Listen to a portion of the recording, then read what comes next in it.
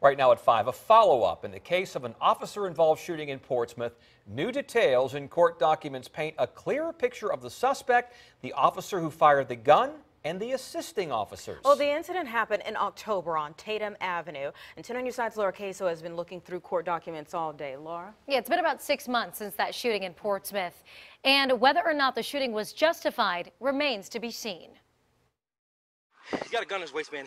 I got you. I already see it. It's police body camera video of the moments after a Portsmouth police officer shoots a burglary suspect and convicted felon on October 29, 2017.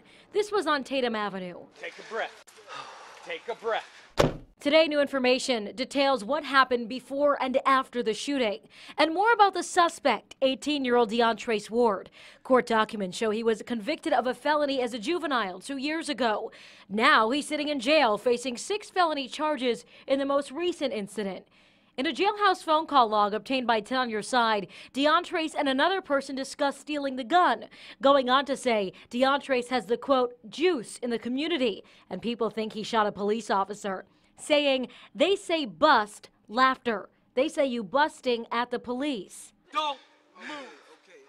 You can see from the video several police officers responded to the scene, including Officer Angelina Boccolini, also uncovered in court documents. 1 week before she was shot by a Portsmouth teenager, she responded to this incident where Officer Jeremy DeRocher fired his gun. Officer DeRocher has also had to live with that in the back of his mind, thinking, am I next? Officer Boccolini was an arresting officer and found jewelry on Ward and a gun near his ankle. It appears that there is a link in terms of a gang that DeAndre Ward was a member of, as well as the individuals who shot Officer Boccolini were also a member of the same gang. Beyond that, anything that would say that there is a direct link would be mere speculation. Officer Boccolini told investigators DeRocher didn't do anything wrong.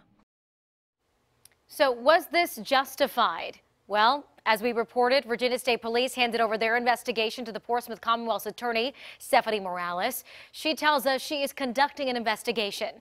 The attorney for the officer, DeRocher, says he believes it's unusual for the investigation to take this long. Meantime, the officer is on administrative duty. We requested a jailhouse interview with DeAndre Ward. He declined. Laura Caso, 10 on your side.